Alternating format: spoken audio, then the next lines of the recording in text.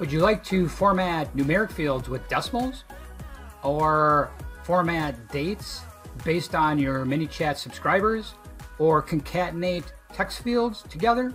Well, I'm going to show you how to do that, and I'm going to show you that now.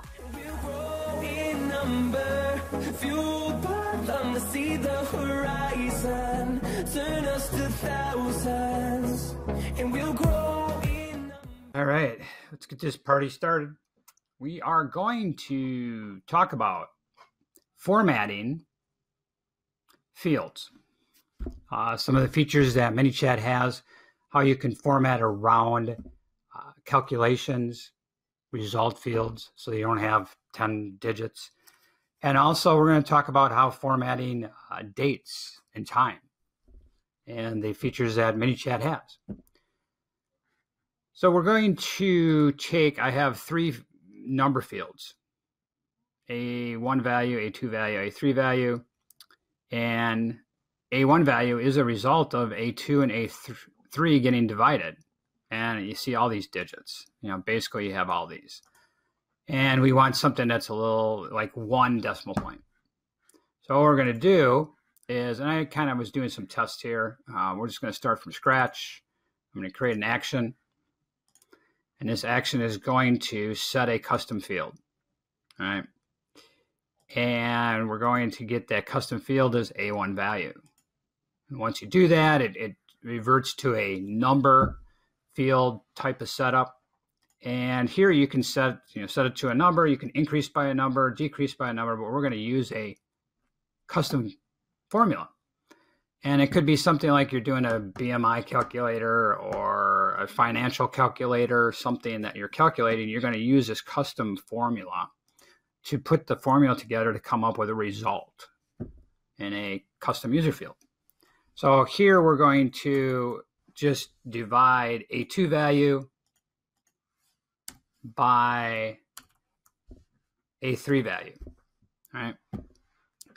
So now that's going to give us the result. And we're going to display this result to the subscriber. So we're going to take this out and we're going to do a message. And we're going to say, hey, Jeff,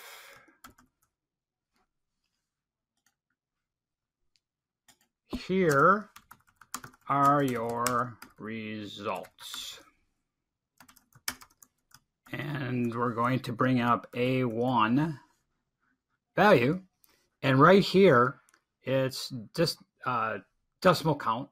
And you can click is round it to a number of decimals. And you have a choice. You could do it with no decimals, 1, 2, and 3. I'm going to pick 1. All right, so we're going to round to 1 on that. And I want to show you a couple other things. And so now it's going to round. And so let's say, though, the result needs to be in dollars. So what you would do is put a $sign and then go get that field again. And you're going to pick 2 decimal points. And so now you have a display of dollars versus just a number with rounded to certain decimals. So we're going to look at that once we display it. Actually, well, let's just fire this off. And we're going to preview it.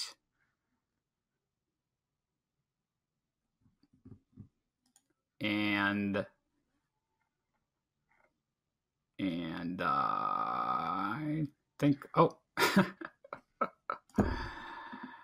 here, let me move me up out of here.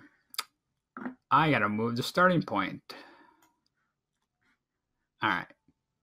So we moved the starting point there, starting step, just to obviously make sure I was doing a test and it ran this. So we're going to run that again. We're going to preview.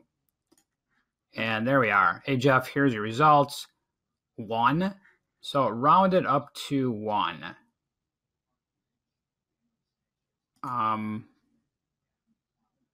Because we had 1 decimal, so it rounded up. Well, that's interesting. I don't know why it wouldn't have said 0.9. I don't know if that's really the way you want it. So let's say, okay. And anyway, sorry, I'm bouncing back and forth. So we went to 2 decimal points. Oh, okay. So if we round it up to 1, it's, I see what they're doing. All right. they rounded it all the way up instead of just cutting it off. So, okay. Because 8 rounded up the 9 to a 1, and so it rounded up to 1. So, you have to kind of test it out, because maybe you want the decimals. Maybe that's, well, 1 is, and you want below 1. So what we'd want to do, because here's the dollars, which worked just perfect. So maybe that's what we'd want to do. Depending on your results that you want, you just click on that field and you can change it. So let's just say we want 3 digits. And so we're going to test that out again. And there we go, 0.987. Okay. So you just kind of watch. I mean, if you want it to round up, I mean, obviously it was at 9, so it rounded it way up. All right. So with that, what we're going to do is we're going to come off the bottom of this and we're going to play around with some dates. So you can actually format some dates as well. And I have, at the time, it was current date. Here we go. Current date, February 15th, 2017. And then I have one with time. And you can see right here, it's showing me it's 1304, but then a UTC of -5. You're going to add that. It's going to add 5 hours to it because it's saying this is 5 hours off. So what we're going to do is I'm going to bring in current date. And now you could do without formatting. You can format it this way. You can format it this way, this way, this way. And you can do custom formatting. And we're going to look at all of them. So I'm just going to pick this. So it's going to display that way. And we're going to pick a few of them. Current date. And we're going to pick this one. And then what you can do, pick current date. I'm going to pick custom format. Oh. And now you can actually format however you want. And so I'm just going to delete these. And I'm going to hit the little squiggly thing. And you can do year, you can do month in different ways, you can do day in different ways. So I'm going to do month like that. And then I'm going to put a slash like that. And I'm going to put day, Monday. And I'm going to do that. And I'll do the year, full year. All right, I'm going to save that. All right. And so let's just see how all that looks. Do a preview. So we have this date, that date, and then February, Wednesday, 2017. So convert it all. It depends on how you want to display. So it's kind of cool. Now we're going to change over here. We're going to bring in a date time. And as we saw over here, it has a UTC of 5. So that would be 18, which would be 6:04 my time. Or basically with the UTC, you added the UTC to it, and it's going to do it automatically, which is really cool. So I'm just going to pick this for now, and then we're going to do another one. And I'm going to pick custom formatting. Pick it over there. I'm going to clear all this out. And now you're going to have a few more options because you have time right here. And so we could do hour.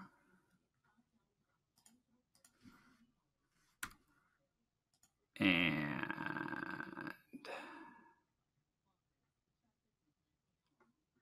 minutes. Oh. And seconds. I'll change that. I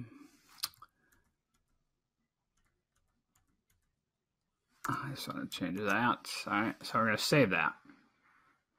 So now I'm going to publish this, and we're going to preview it. And there we go. So you can see that it did 604. Here's 604 and 6 seconds. Here's the time, PM. So you can see that it's actually formatting and applying the UTC. So really cool what ManyChat has done. You don't have to worry about the UTC and what you're displaying. I know some countries do year, month, day. You can do that. You can do it any format you want. And actually, you know, the custom is really cool because now you can just click on the field to bring it back up. All right. And now you can do some really custom things and stuff like that and do it so that your subscribers understand depending on the country you're in. And we're going to do one more. And what we're going to do here is I'm going to show you, I'm going to go off the bottom of this, and we're going to, let's move that up there, do another message. And let's see, you can concatenate fields. So let's see, I'm going to go out here. I think I have like a answer or something like that. A answer. So actually, I'm going to take this off, delete that. We're going to do an action. Excuse me. And we're going to set a custom field. And it's going to be a answer.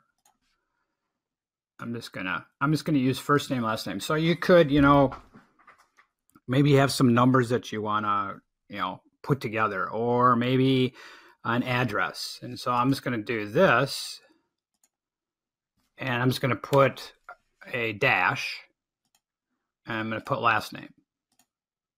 All right. And so you can concatenate fields together. Or maybe what you need to do is you need to have a colon between the two, you know, something that you're putting together. And so we're going to do that. And then what we're going to do is we're going to do a message. Oops. A message. My bubble's getting in the way there, I guess. Message to put in a answer right there. And we'll publish that. And then we're going to run this. And there we are. And so I put a semicolon in between. So it's text fields that you can concatenate together. So I just wanted to show you that if there's ever any situation where you want to concatenate something together, like character fields, and you want to put them together for some reason, you can. Because sometimes, you know, like the ref URL uses one, just has one variable that you can pass in. And so you might have them together, you know. So there may be a situation where you need to do that. I just wanted to show you that little trick too. Well, that concludes our video for today on how to format data within ManyChat. We looked at formatting numeric fields with decimals. We looked at formatting dates based on maybe your ManyChat subscribers and what they're used to. And we looked at concatenating text fields together to make one custom field. If you have any questions or comments on those, please post them down below. Happy to answer them. And as always, like the video, share it across the world, subscribe to my YouTube channel so you don't miss out on any future videos. Click the little bell to get notification when new videos are uploaded. Down in the description, I have a link to a great Facebook group, all like-minded people sharing things. Come on and join us. And as always, have a great week, and I'll see you in the next video.